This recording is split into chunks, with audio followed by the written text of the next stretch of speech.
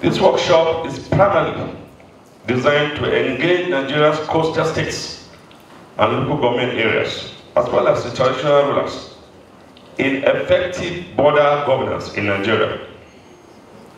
It is a follow-up to the workshop on the African Union Integrated Border Governance and the Median workshop that established a national consultative forum for constructive engagement, collaboration, and effective coordination of border policies and programs in Nigeria. The workshop focused on promoting peace, security, and economic prosperity of the border regions. This workshop couldn't have come at a better time, owing to the rising challenges of insecurity along our borders and the desire for economic cooperation and integration across the borders of the African continent. The boundaries of nations are very key to the populace as they dictate the conduct of economic, social, and political activities along these borders lines. Borders are perceived as a representation of the people, culture, belief, and values. Borders in Africa are product of European. It is my earnest expectation that deliberations at this forum will lead to enhanced boundary protection and management in our country. The theme for today's meeting, towards secure, peaceful, and prosperous borders, is very apt and timely. Boundary disputes is an ancient and modern disease of humanity.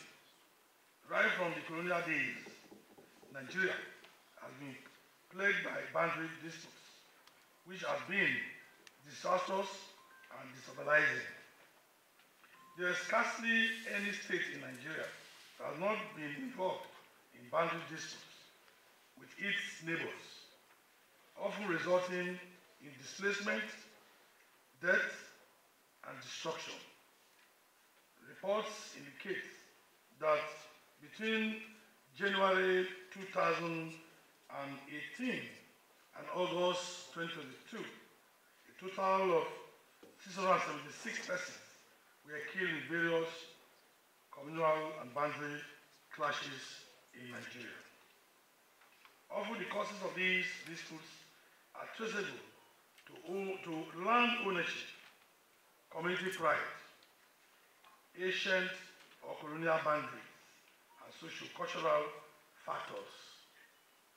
In Delta State, it is safe to say that at least 80% of boundary disputes revolve around land use either for farming, mining, and other purposes of economic significance. The European colonizers drew these borders arbitrarily, without due regard to ethnic homogeneity of many African groups who were forced to belong to different nations. In the same vein, the diverse, heterogeneous community were hurriedly bundled into a single nation with distinct boundaries. This haphazard boundary creation has left in its wake multiple crises resulting from feeling of alienation from the central authority, which are far from them, giving rise to a deep sense of revolt against governments. This unchecked distance creates a vacuum, which in turn lure people into various crimes that include but not limited to piracy, armed banditry, human trafficking, terrorism, drugs and smuggling of small and light arms. These days, there have been increased banditry all over our nation, terrorism and outright challenge to national government is what we see today.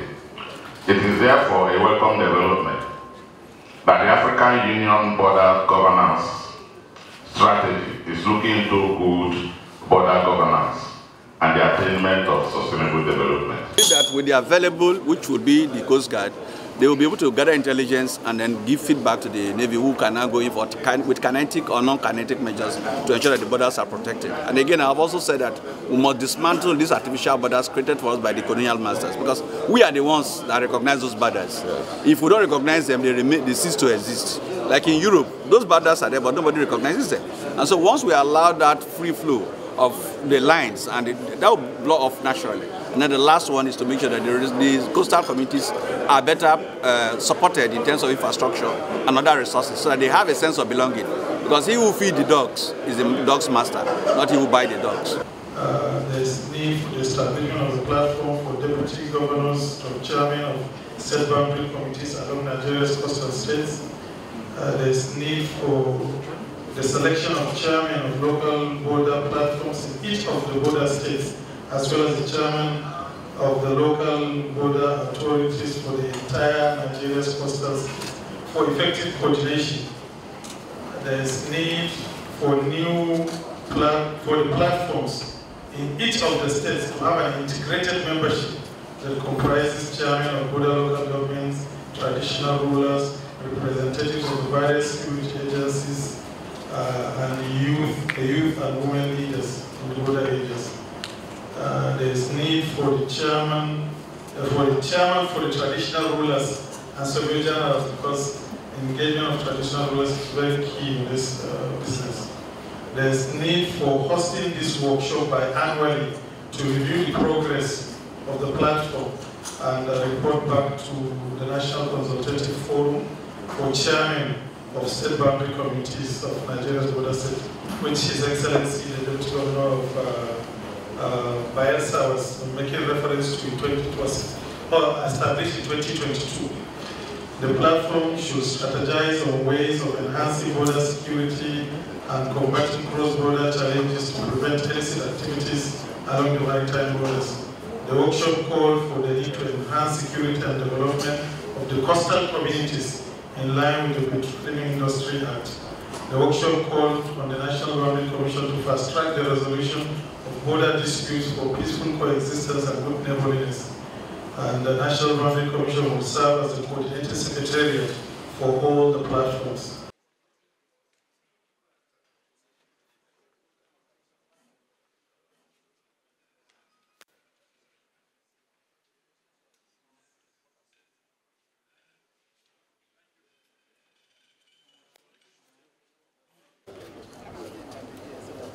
Are we okay?